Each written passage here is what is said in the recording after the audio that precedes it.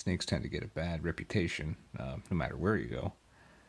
I remember growing up in Sagamuk, and if a snake so as much as came onto the school grounds or a swimming area, people would become downright hysterical.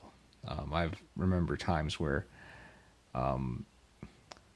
people would just kill them like on sight, and there's no questions asked. Like that was the best thing that could have been done.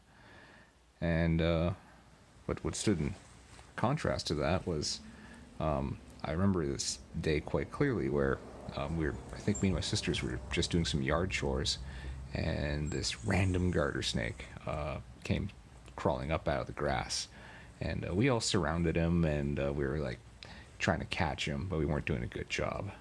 And my dad came wandering on it because he heard us kind of like yelling and screaming and stuff. So he came on over, and he saw this little garter snake, and he reached on down and he picked him up, and he was kind of holding him, and he asked us, he invited us over. He's like, come over. And he asked us like, okay, like here, you guys can, pet the snake, hold the snake. And then he started telling us like, this snake it's harmless. He says, this snake does a lot of good for us. He says, and you guys make sure when you let him go that you be respectful, and you let him go on his way. You respect him, and he'll respect you. And that was a story that really stuck with me. And fast forward to the present day, I'm a dad now, and I got my son, my daughter.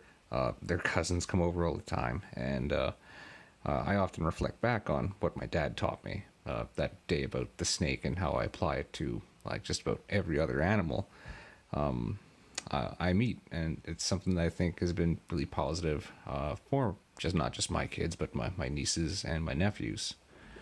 And it turned out that my dad was terrified of snakes. His grandmother had implanted that into him to be afraid, but there was this moment where my dad saw me and my sisters with the snake, and he said to himself that no, he says, I'm not going to teach them to be afraid of snakes.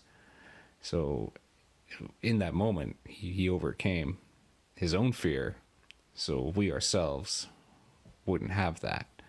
And it's one of the moments that I'd say I'm really proud of my dad, and it had a really positive effect on me and my sisters.